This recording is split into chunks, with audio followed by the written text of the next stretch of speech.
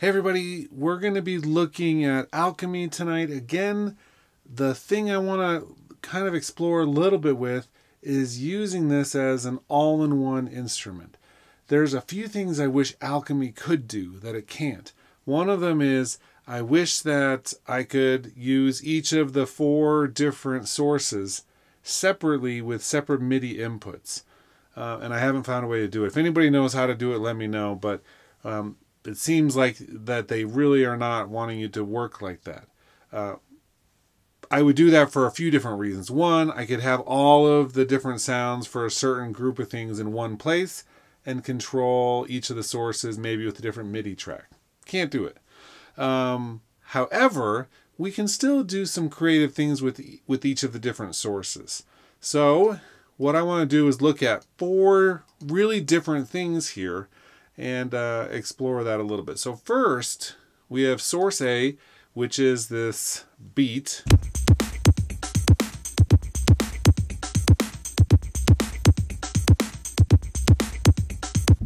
And it just plays that. Any note on the keyboard, playing different ones, and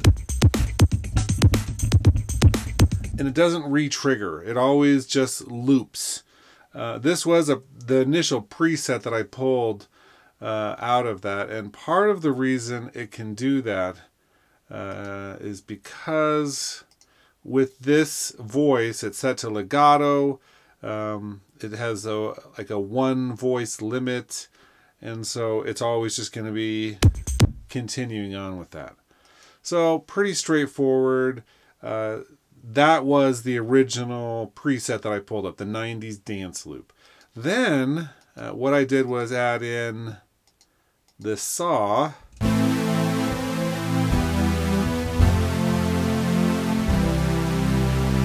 And it has a little panning modulation coming from an LFO. Let's see what I did here with the voices of that. I've got the unison mode turned on with 16 voices, slight detune. I mean, it's just a basic saw stack. Sounds cool. Then for C, I have this arpeggiation. So I have a pulse off as the sound source. And then what I did next was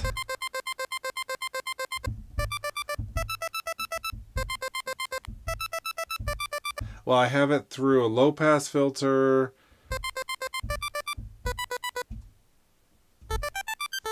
Down here in the arpeggiation section, I turned it on for sound source C, and then I just made some additional changes here to the mode, to the rate, to the octave, all of those typical things. But I set it up with the ARP section down here in the effects. Pretty straightforward. And then D, we have another pulse wave shape. But the one kind of clever thing I did with this, if you want to call it clever, is with the voices, I set it to 1 voice, so it's a mono, and then I said for the priority, only play, if there's more than 1 note held on the keyboard, only play the one that's lowest. So that's like a pedal on an organ then. If I'm holding a bunch of notes, it's always going to do whatever the lowest note is. So that way I get a nice bass sound, but it's not complicated by holding chords. It's not going to add a bunch of notes across the whole keyboard. It just adds that lowest note of whatever I'm playing. So then let's turn on these 2.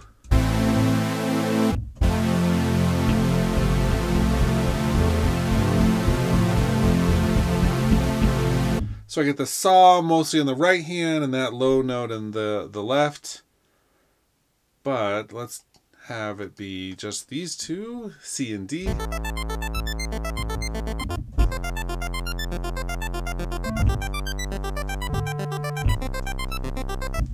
And so we get that arpeggiation happening with whatever chord I'm doing. These three without the drums.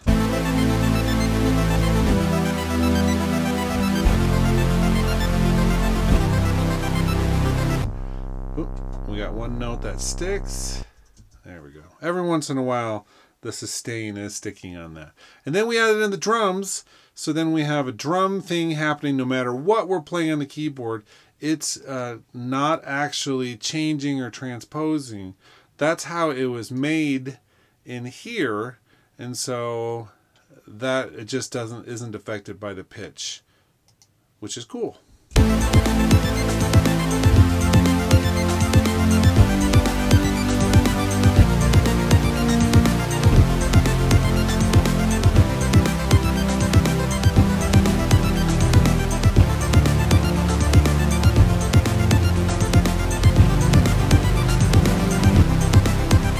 Then you can play whatever chords you want, and it's going to do all of those different elements mixed together.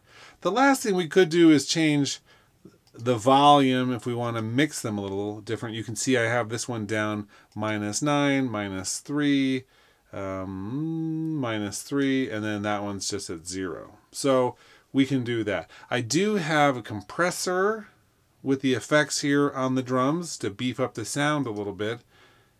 And then I have a low pass filter on source C and a low pass on D. And so it's going to, you can add effects and things. I do also have a reverb, or I did, where are you? There we are. On C, which some of them are sent to with the sends. And so you can actually put reverbs and stuff in the chain. And literally then, the only thing I have out here is a transposer just pulling it down an octave so that I could play it right in the middle of the keyboard. That doesn't change anything. And this EQ came, I think, at some point, but it's not doing anything. So everything you hear right now is just an Alchemy.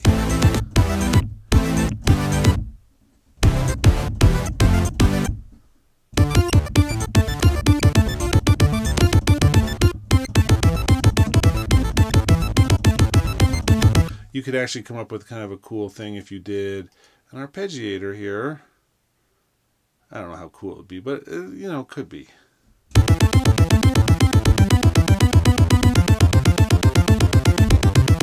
Yeah, cool is a relative term sometimes in my world.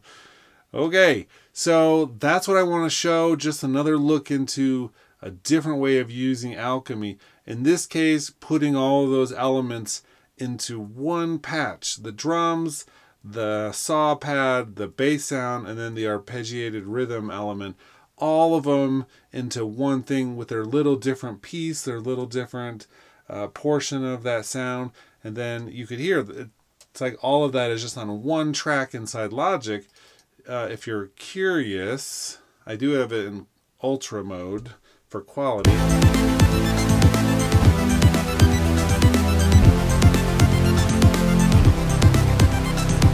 Does take up a piece of processing. However, if we record,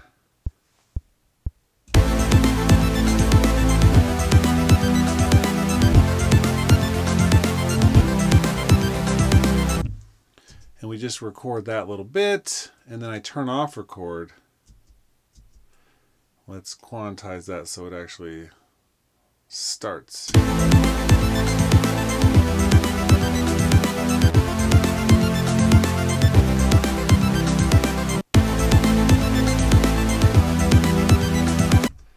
And then it's still seeing that as the in focus track, so let's just add another track.